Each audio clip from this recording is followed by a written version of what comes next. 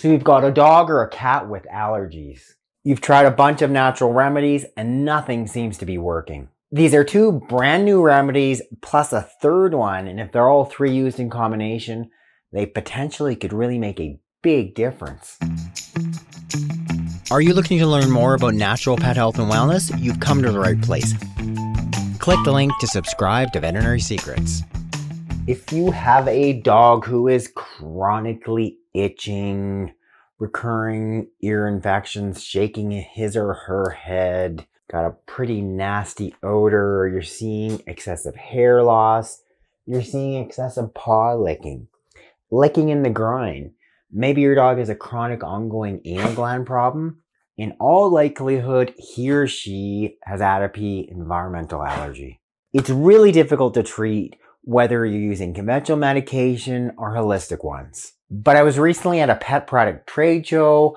I actually learned about a whole bunch of new alternative treatments. There's two in particular. One, it's got some great studies for atopy, environmental allergy, and specifically with our dogs. And anytime I see that, it's just, number one, it's so uncommon to find a holistic product that really is effective for allergies.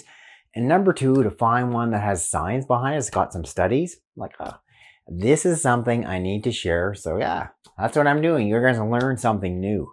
So number one, first and foremost, we have a probiotic called Lactobacillus sakei or L. sakei, and it is actually isolated from kimchi. It's a Korean food, and it's got some great research behind it specifically for atopy. One study titled A Double-Blind Placebo-Controlled Study specifically looking at this, Lactobacillus sakei Probiotic 65. It's this unique probiotic, and they're looking at it for the prevention of atopic dermatitis in dogs. So in this study, they were giving this specific probiotic, L. sakei Probiotic 65, to dogs that had clinical atopy, atopic dermatitis, and they were giving it over a 60-day or 2-month period. And the conclusions of the study was that it significantly reduced the severity of the disease. These allergic dogs had far, far, far less itching. And not only that, while I was actually learning more about this specific probiotic, I was able to see some of the bigger clinical studies, some of the actually documented pictures showing like the pre-treatment and the post-treatment. And they're actually able to compare a pretty potent steroid called dexamethasone for treatment of these animals that had atopy, atopic dermatitis versus just using this positive good probiotic, L. sakei Probiotic 65.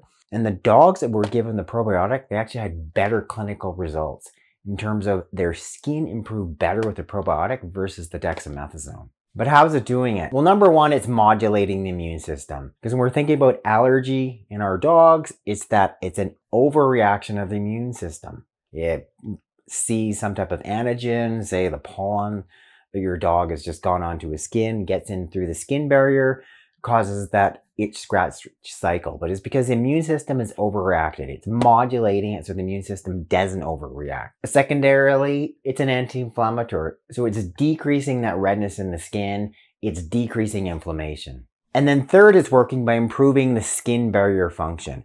When we've got a strong skin barrier, those antigens, those proteins, they can't penetrate in through the skin, triggering that itch scratch cycle. The standard dog dose is somewhere between 1 to 5 billion CFUs or colony forming units per dog. One way they have it is in these little convenient packages, right? So each one of these, it has 5 billion CFUs. See that white powder right there? That is the L. sakei, that's a probiotic. So you're just sprinkling that over top of your dog's food, doing that once a day. I'm curious if the poodle will consume any of it just the way it is. What do you think? Do you want some L. sakei? Oh, maybe she's not a fan of kimchi. Okay.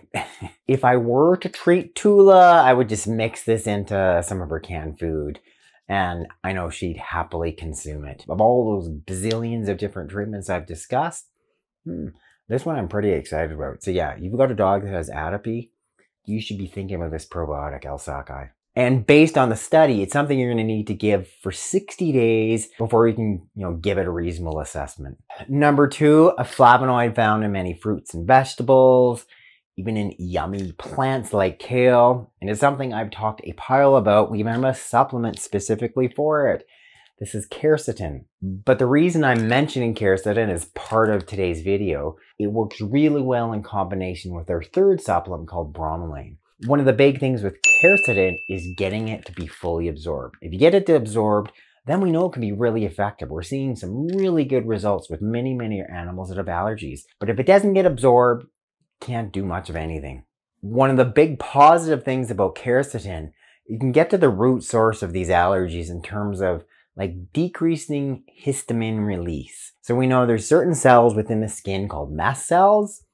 When there's an allergic trigger, pollen or something penetrating in through the skin barrier, one of the first cells that releases thing is mast cells releasing histamine, and that causes your dog to itch, causes your cat to itch because of the histamine.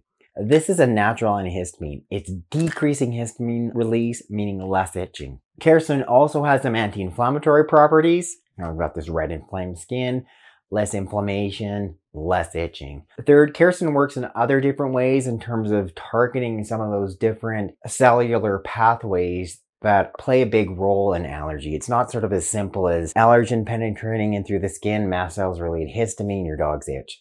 There's a whole array of different cytokines or cell mediators and all these different pathways going on when there is an allergic response. And some of these new generation veterinary drugs, they're working by targeting one section of this pathway, which leads to the itching and scratching, the pruritus.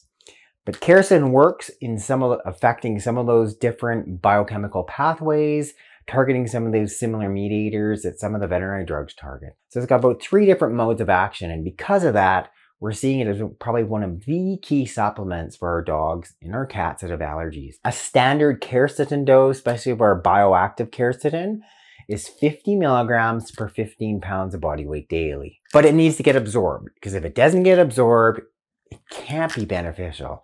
So this leads us to supplement number 3. This is bromelain. It's an enzyme found from pineapples. Bromelain on its own, it can help with allergies. It's an anti-inflammatory. Once again, we're decreasing some of that skin inflammation. Your dog or cat's going to feel much better. Bromelain, it's more typically used because it is a digestive enzyme.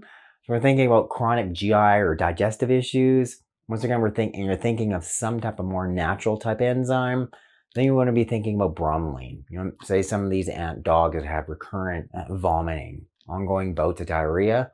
Bromelain may be beneficial in those cases. Many people find it be beneficial for arthritis. Some of the pain, the inflammation of arthritis, they find that bromelain can actually decrease some of that inflammation. But for our purpose here, what we're trying to do is use the bromelain to get far more of this quercetin absorbed.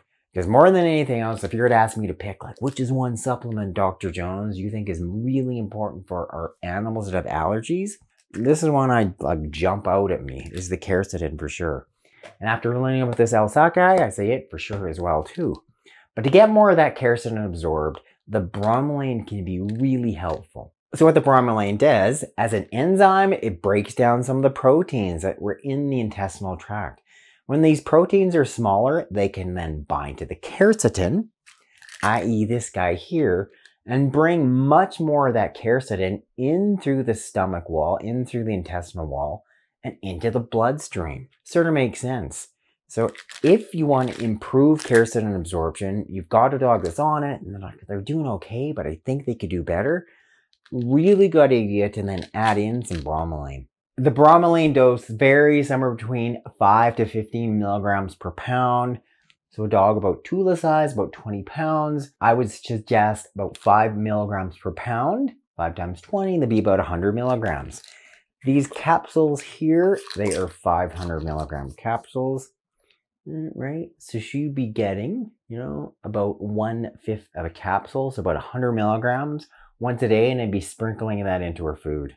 And this is something I would do for minimum 30 days, more likely 60 days, in conjunction with giving this the quercetin, right? Her dose, I would be giving her about 2 of these 50 milligram capsules of quercetin, about 1/4 of a capsule of the bromelain, about 100 milligrams, and do that for a full 60 days. And I'm pretty confident if she had allergies and I did these two in combination, she would be way less itchy. if you were itchy, which he's not. So if you have a dog or cat with allergies, you've tried a bunch of different things, nothing else has worked, I would have you consider this, the sakei. Definitely consider this, the Quercetin, but do that in combination with this, the Bromelain. Thanks so much for watching this edition of Veterinary Secrets, of new supplements to help our dogs and our cats with allergies. Click up there to subscribe, hit the bell to sign for notifications, then when you click that link directly in the box below, I can send you a copy of my free book.